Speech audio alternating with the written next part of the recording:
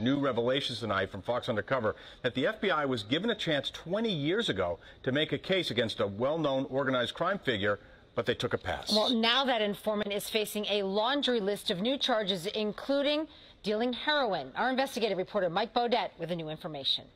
Mark Rossetti was an up-and-coming mobster in the early 1990s. That's when a state police sergeant named Bill McGreal got a tip that Rossetti was becoming a major heroin dealer in East Boston.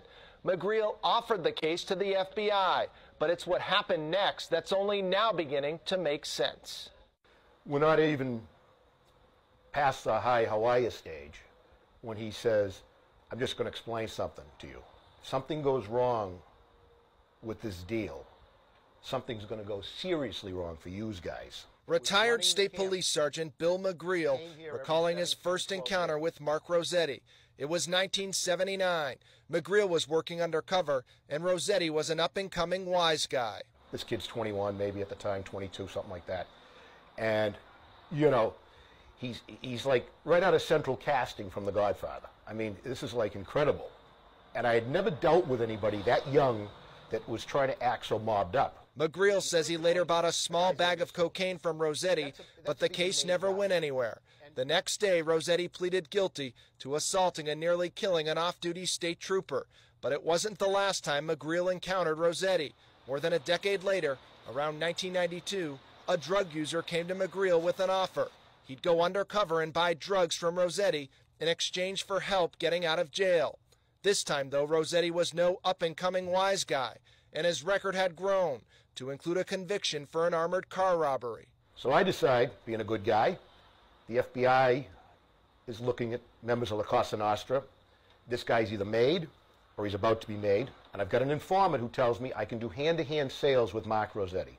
And he says he's willing to do it. McGreal calls the FBI and meets with them. And my informant lays out clearly his dealings, heroin trafficking, purchases of heroin from Rossetti. And he explains more about Rossetti's dealings and says he's really an up-and-coming heroin mover in the East Boston area. A few hours after the meeting, the FBI called McGreal to talk about the case. And I'm told we're going to take a pass on Rossetti.